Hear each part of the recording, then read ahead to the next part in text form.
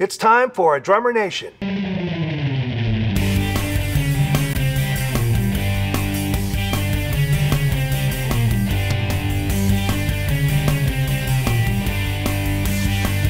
Jim Payne has a long career as a drummer, educator, producer, and collaborator with the best musicians in jazz and funk. Jim has performed with Maceo Parker, Fred Wesley, Pee Wee Ellis, Michael Brecker, Dave Liebman, and the Radio City Music Hall Orchestra. Currently, he is a member of the online faculty at Berklee College of Music. He now lives in Monterey, California, where he concentrates on teaching and performing, and has a new online teaching course in which he works directly with students from all over the world. Created specifically for practice sessions, quiet tone practice cymbals by Sabian are designed to respond and feel like traditional cymbals, right down to their clearly defined bell, so the drummers won't have to change the way they play. Quiet tone practice cymbals by Sabian. I absolutely love playing drums, and I couldn't imagine not having that in my life. And I really, if I could help facilitate that and have an impact on your life so that you can play drums, that means the world to me. When seated at the drums, pressure on the tailbone, lower back, and hip joints can lead to pain. Only Carmichael drum thrones are scientifically designed to relieve and prevent discomforts associated with prolonged sitting. Carmichael thrones, we got your back. Created specifically for practice sessions, quiet tone practice cymbals by Sabian are designed to respond and feel like traditional cymbals, right down to their clearly defined bell, so the drummers won't have to change the way they play. Quiet tone practice cymbals by Sabian.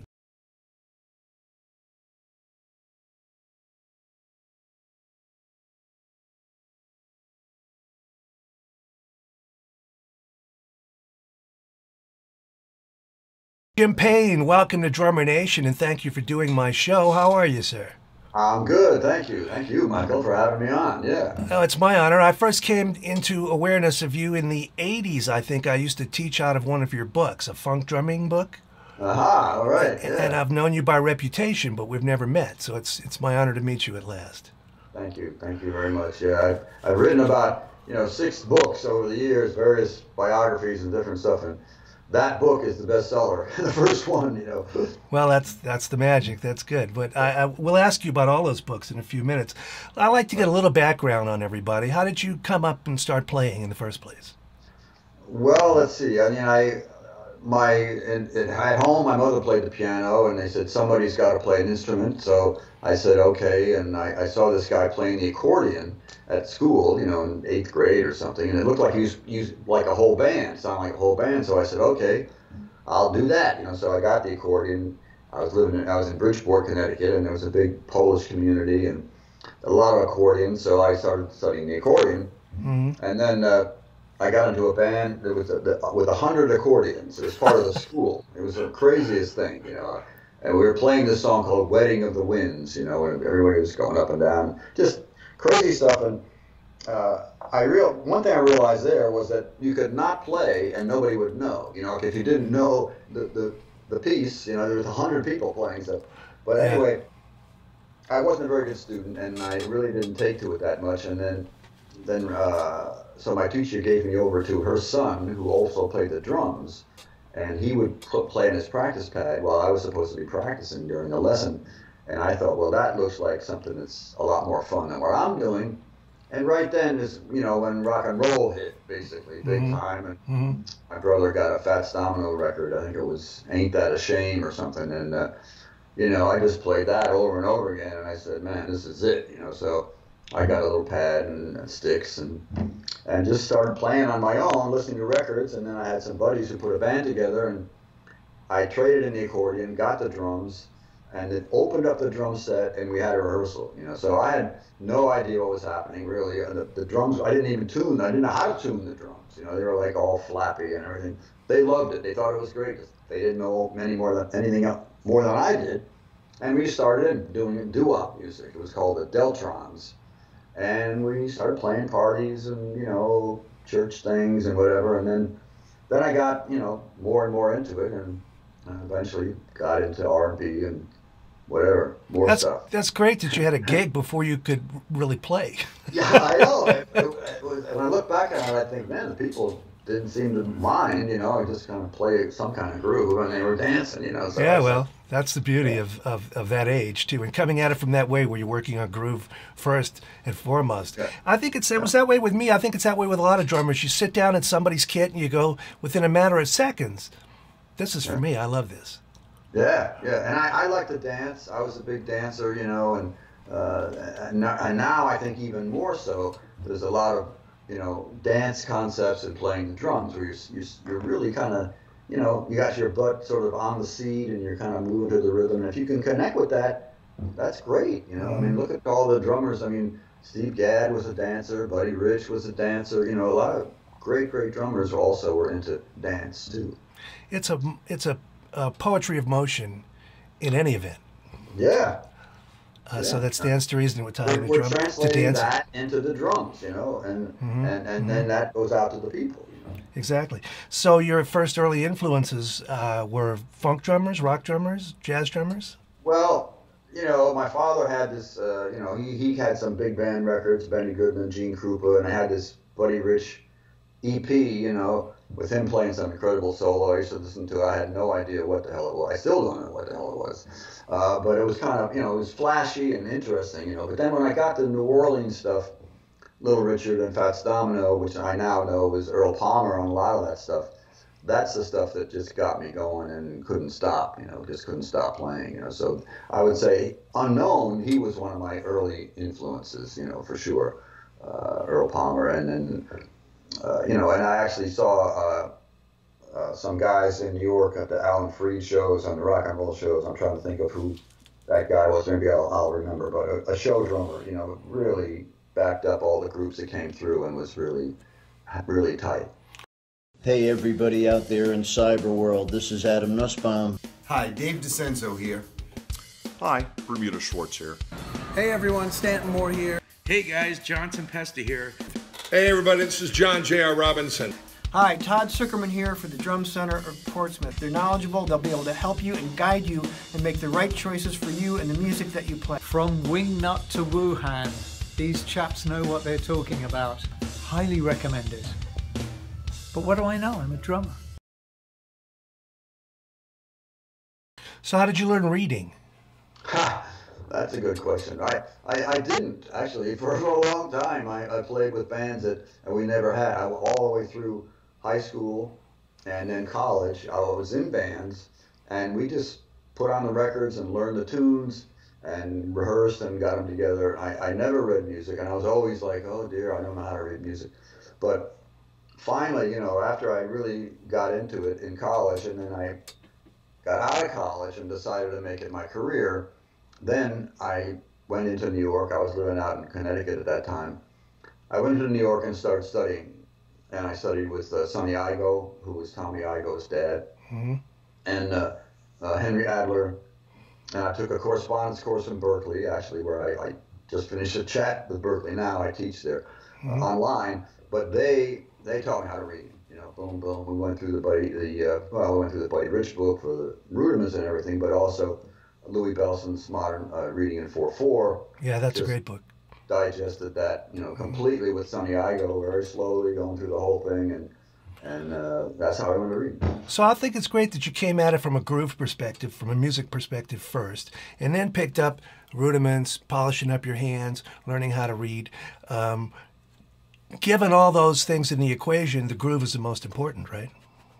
Right. You know, I do think so. I mean, if you feel it and you want to move and you like the motion back and forth, that is the most important thing. And then it's just a question of translating that, you know, and working with the music. If the music requires reading, and you know, if you want to be a pro, you have to do that. You know, that's part of the deal. But I mean, I've heard people playing, you know, pretty high class gigs, Broadway, whatever, and they could read anything, but frankly, they don't groove. You know, I mean, they play everything perfectly and everything, but like, you know, where's the groove? You know, like I was fortunate. I did a stint at Radio City, and you know, with the Rockettes and all that, you know, and I felt really good that Rockettes really liked me, you know, because I had kind of struggling with the music, you know. I had it, I figured it out, I memorized it, but you know, I had a good groove, and they said they could dance to it. So. Well, at the end of the day, a reading mistake is inconsequential compared to following up the groove. Absolutely. Especially if you're a dancer on stage listening. Yeah, no, absolutely. And you cover up the reading mistakes. And sure, yeah. Knows, And you're only reading a few times anyway, right? Eventually you know the show, especially if it's a show that you play every night. Now, as you became more educated, you became aware of more drummers, I presume. Who were some of your other earlier influences and heroes? Well, one of the first guys I studied with was a guy named Jim Strasberg, who was probably not that well known, but he was a local guy in Connecticut, and he got me going. He had studied with Jim Chapin, and we did some rudiments and stuff, and he was a great jazz drummer and a great funk drummer, and he's still around down in Florida. Played with Dave Liebman and a lot of people. Mm-hmm. Let's see. I mean, obviously, Mike Clark, I got to know Mike, and he was a very big influence. And of course, David Garibaldi. Fortunately, I was able to know him as well, and still do. Fantastic influence. And then in the jazz world, of course, Max Roach and Philly Joe Jones, who I took some lessons from. He was amazing. Shelly Manne, and especially Elvin Jones. I mean, Elvin is my man in terms of the jazz thing and the feel and digesting of the groove and all that. He's the cat. I would agree. If I'm on a desert island for the rest of my life with one drummer, it's going to be Elvin Jones. That's great. I feel the same way. I fortunately got to shake his hand, hang out with him once in the dressing room, and that was a... I got to meet him once, too, and several times, but the last time I met him, he was at a signing thing, and I what are you going to say to him? You play good? So I said, Elvin, I love you, man. And he said, me too, brother, and he held my hand, and it was a very nice moment, but I couldn't think of anything else to say that was significant other than I love you. Man. That's perfect. Thank you. I love you. So he's one of my all-time heroes. I think what our cymbals brought to the Sabian family is that there is lots more hand hammering. They're all hand hammered, and so you really have to perfect the hammering technique and where to hammer on the cymbal. You don't want to get the cymbal too thin in a lot of places. They were willing to try it, and I think we came out with a great product that is a great musical instrument. You began working with some notable leaders pretty soon after going to New York, right? Right. Well, the whole thing, I went to New York and I, studied, got my chops together and my reading together and all that. And then basically I formed a band with some other guys called Slickophonics.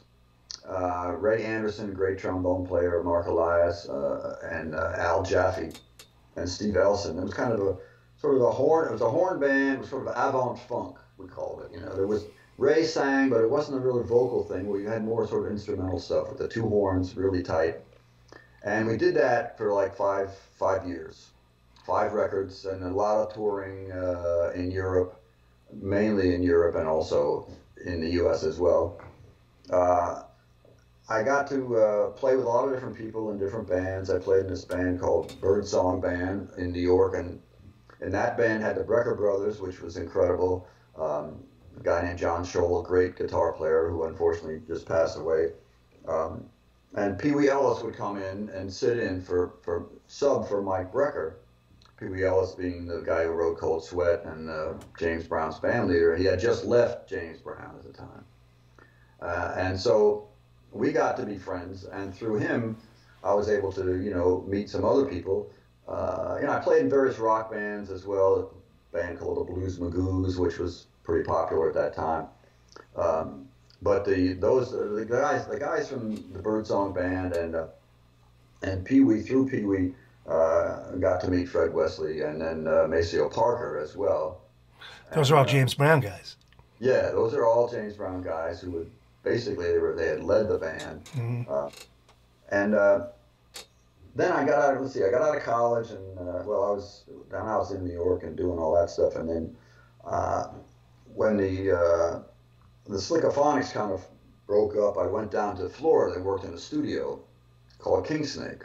And you were producing there, right? I was producing. I met Bob Greenlee was the bass player and the producer, the owner of the studio. He was a good buddy of mine from college, and we for 3 years we produced and wrote studio stuff. You know, Rufus Thomas was there, a lot of blues cats. Actually, James Taylor came down to do some stuff with his brother Alex. We did some country, not too much, but you know, cranked out a lot of blues. Lucky Peterson was down there, did a lot of stuff with him. Kenny Neal, New Orleans guys, you know. And did you go back to New York, or because I think we skipped the section where you were teaching at Drummers Collective and. Oh yeah, right. You were there for 10 years, right? Yeah, I was. And Drummers World with Barry. Yeah, you know Barry. Oh, sure, yeah. Modern Drum Shop, Manhattan School of Music. So you made this. Yeah, right. You made this. You made the jump into teaching at some point as well, yes, right? I did.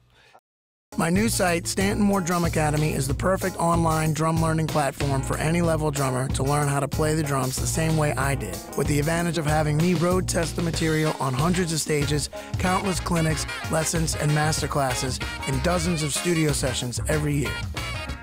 On the site, you'll find over 13 hours of video, dozens of written lessons, and fresh material gets added all the time. I had always been teaching when I first started out, even, you know, when I moved to New York and lived in the East Village in my basement there, I always had a couple of students, and I was teaching them rock and funk and, you know, not reading so much, but you know, they were students that wanted to learn. So I started teaching, and then I built that up, and then got into Drummers Collective and worked there for a long time, and then also with Joe Cusadas and with Barry after was the last one I did before his store closed, but that was a lot of fun, you know, and I mean, Elvin would hang out there, and, you know, various people, you know, Jimmy Cobb was there, and it was a real sort of a meeting point and a great spot. So yeah, and then I got started writing the books, you know, and that's, see, what happened was I ended up living in a building on 46th Street, which was Henry Adler's building. Henry Adler was a, you know, a great drum teacher, and he had a drum shop there. And upstairs, they had studios, and Fred, you know, Sonny Igo was up there, and some different people. Andrew Surreal was there, and I got a studio there. So I started teaching there seriously, and actually I lived upstairs, right above Henry Adler's studio. So he would start teaching at 9 in the morning, you know, with all snare drum. You know, he only had the snare drum. That was it, you know. And they'd be doing rudiments and blah, blah, blah. I didn't, you know, he had a pad, so I didn't really care that much, but it was a great spot to be, you know, and a lot of people. Yeah, you know, because I mean, anybody would walk into there, right? Yeah. Almost anybody. Great famous drummers there all the time. Oh, yeah. They hang out at the drum store downstairs, you know. And I lived in L.A. in the 80s, and you know, Pro Drum was that way. I mean, anybody could come in, and you could just make the scene and hang with the cats. It was, it's hard to find that these days. It's really nice. I've heard of that place. So how ironic that you went from a guy who was almost intimidated about reading to teaching and authoring books. Yeah. Well, you know, at the time, the funk thing was big, and that was my thing, you know. So there weren't any books on funk, and so I was, you know, pretty organized, and, you know, had enough reading together. I wrote beats, you know, and I could write any kind of beat. And so I sort of took it progressively, you know, and I had a lot of students by that time, sort of got an idea of how to do it, and been through a lot of different books. And Henry Adler helped me a little bit, although he didn't publish the book. Mel Bay published the book, but I had, you know, I'd been out, actually I'd been in California for a while. I moved out of New York after I was kind of playing some weird gig, you know, playing gigs, like the gig starts at midnight, it gets off at 4 o'clock, you know, and it's in some that deep basement, you know. Yeah, I've done those. You know, like I got out of there, you know, almost daylight, and I'm saying, you know, after I'd been in New York about 5-6 years, and I said, is this what I'm supposed to do? You know, is this why I'm here? You know, I don't think so. You know, so my buddy Jim Strasberg, who was my first teacher, had moved to California. He moved to San Rafael, and he said, "Hey, come on out." So I went out there and hung out for 3 years, playing a bunch of different gigs out there. And when I came back, I lived in Henry Adler's building, and that's when I wrote the first book. And I had a lot of experience, you know, with playing funk at that time, and I'd done some tracks out in California, sort of play along type tracks to go with the book, and so there was quite a bit of quite a bit of material there, and I tried to, lay it out as best I could, and it was a good one because, as I said, there wasn't a lot out on funk in terms of studies of books, I remember that period. I had studied in your book, and I went out to move to L.A. I studied with David Garibaldi, and he had his handouts. He didn't have any books then either, and that was about it out there. Guys would hand out, look, I just transcribed this from Gad, or here's a funk beat from James Brown or something, but from Clyde or Jabba. But there wasn't much out there. Your book served a real handy need way back then. Man. Thanks very much. Wow. So eventually you moved to Northern California. Is that where you live now? No. Eventually, after 30 years in New York, I moved out here about 5 years ago. But you're still teaching. You're involved with Berklee School of Music as a Berklee College of Music, I think it is, right? Right. I don't want to get that wrong. And, upgraded to college. Yeah, right. And you're teaching online drumming. Right. Or teaching drumming online, I should say. Yeah, right. How's that going? It's going great. I just had a Skype session an hour ago. What happened? I'm the R&B and funk guy, and they have a couple other cats doing rock and Afro-Cuban. And it's been about 5 years, and I put the course together. It was a long process, of about a year, and put all that together with a bunch of videos and went up there, and it works just like a college course. Each semester is 12 lessons, and we're on lesson 11 now this semester.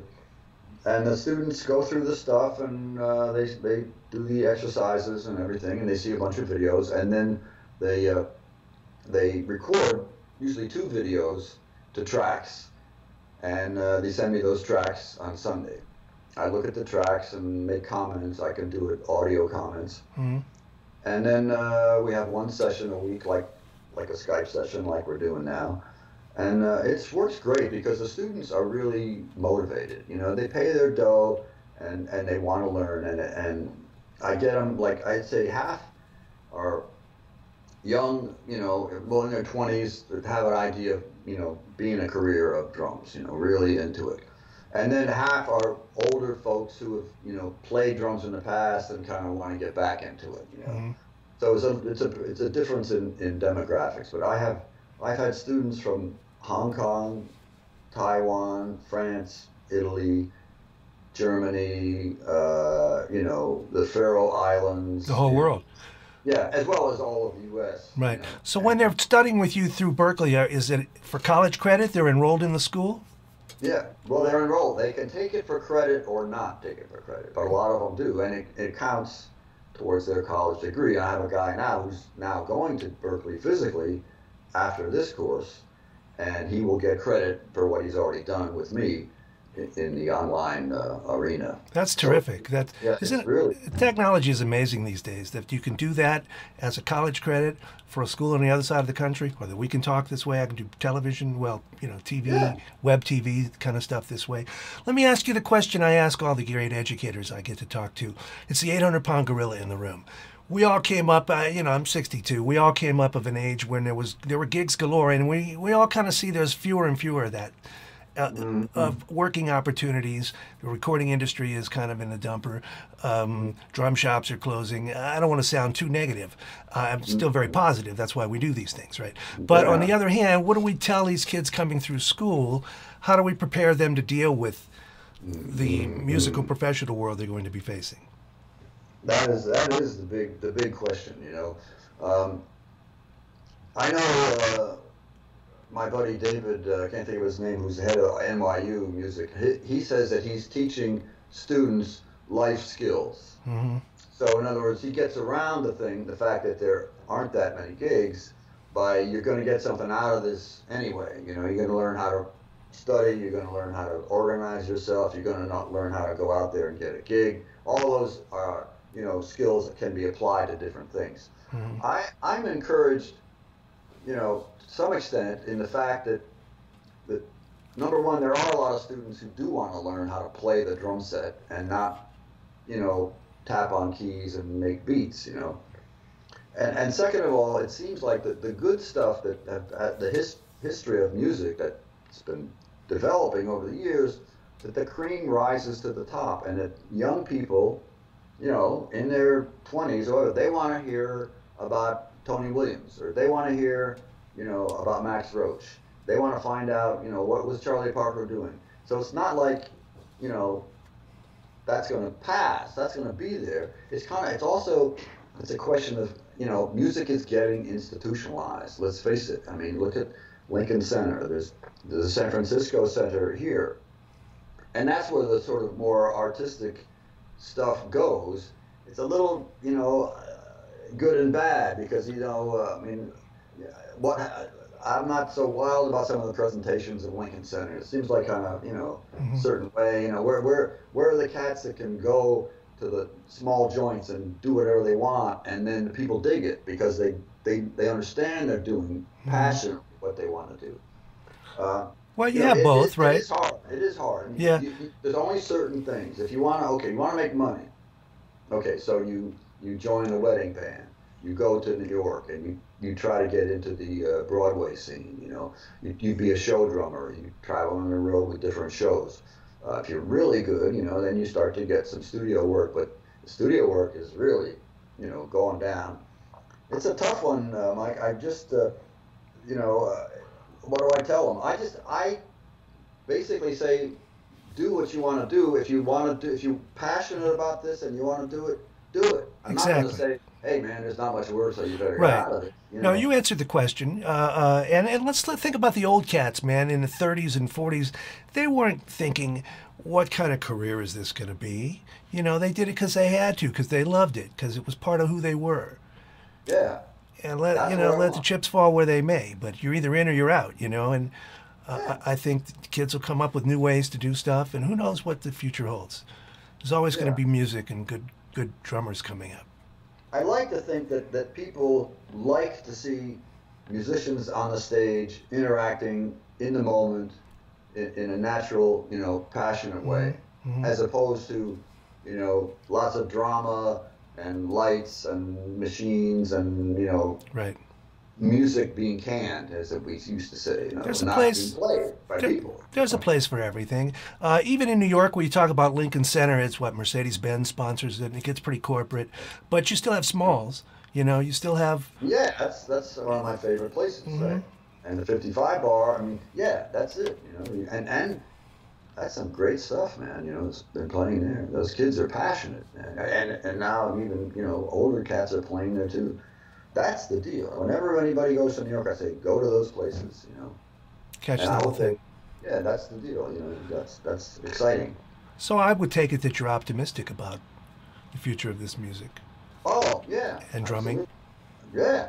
Yeah. No, there's always people, you know, finding out new stuff and playing new things and, you know, doing it backwards and, you know. There are kids coming up doing more stuff with their feet than I can do with my hands. Absolutely. I started into that. I had 2 bass drums way back when, you know. I did a few little diddits, but now it's like, forget it. It's not my thing, but, you know, I recognize it. It's great, and there's plenty of guys doing cool new stuff. And playing the clave with the left foot and, the, you know, and then playing everything else, you know. It's like so let's talk about you. You have a great website, by the way. I was there thank you. over the last week or so. And there's a lot of great information. Now I'll put the link in the video and in the notes. And there's a cool blog you write. I appreciate that. All right, yeah, it's fun. I got a lot more stuff now. I got to get on there, you know. But yeah. But it's not just, you know, I'm playing here tomorrow. It's your thoughts and experiences about being a working artist and teacher and offering insight. That's what I'm trying to do. Which I appreciate. Right. One little quote I saw I wanted to mention to you: 2% jazz, 98% funk.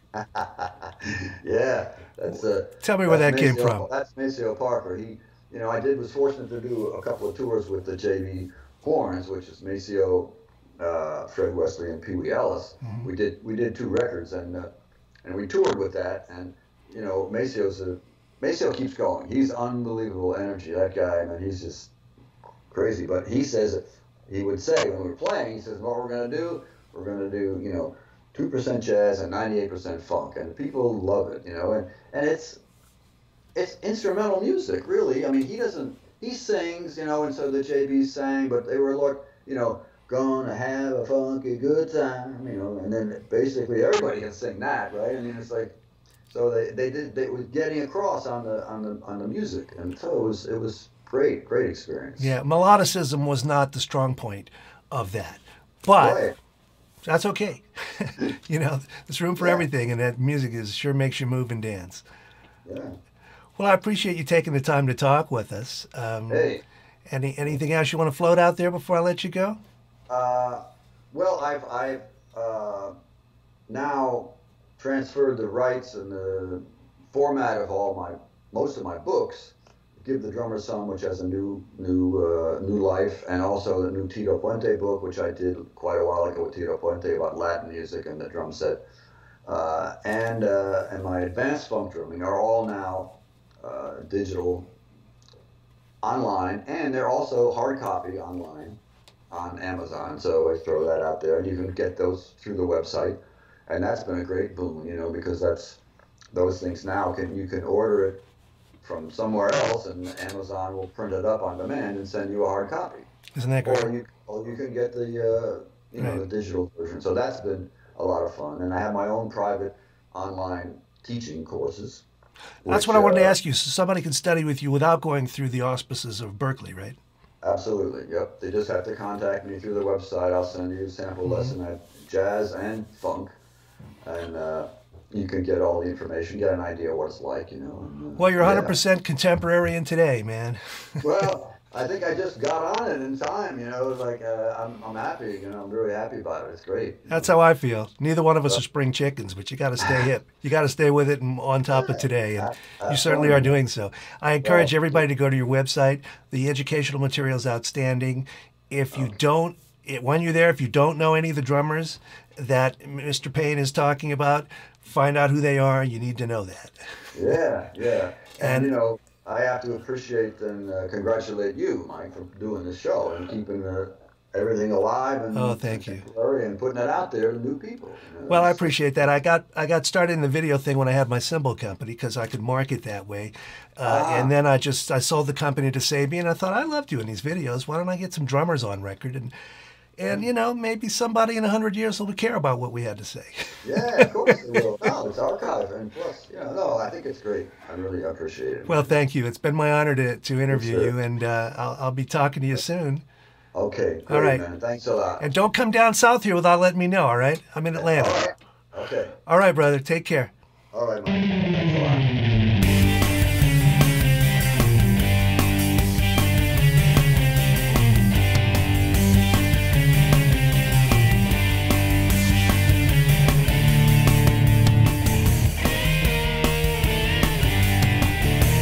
This is your host, Michael Vosbine, and I'd like to thank our friends at Sabian Cymbals, Sound Synergies, Stanton Moore Drum Academy, and Drum Center of Portsmouth. Thanks for watching. We'll see you next time.